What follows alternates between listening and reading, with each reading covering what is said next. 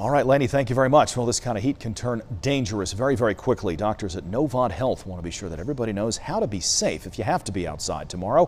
WXI 12's Maria DeBone spoke with a nurse practitioner who explained some of the dangers of heat-related illness. Maria. Yeah, Patricia Williams with Novant Health said every summer around this time is when they start to see more people come in with heat-related illnesses like heat stroke, heat exhaustion, and heat rash. But she said there are signs to look out for before it gets worse. It's a compensatory mechanism that tries to cool itself off with sweating, etc. But when we're talking about these kind of high temperatures, many times our body is just not able to keep up.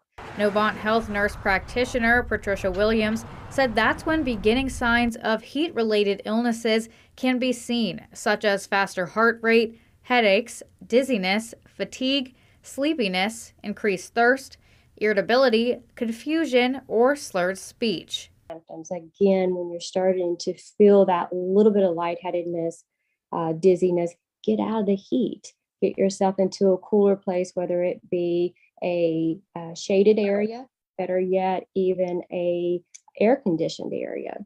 Williams said if you have to be outside, to wear light-colored clothing and drink lots of water. She said everyone should be aware of heat-related illnesses, but children, the elderly, and those on blood pressure medications are more susceptible.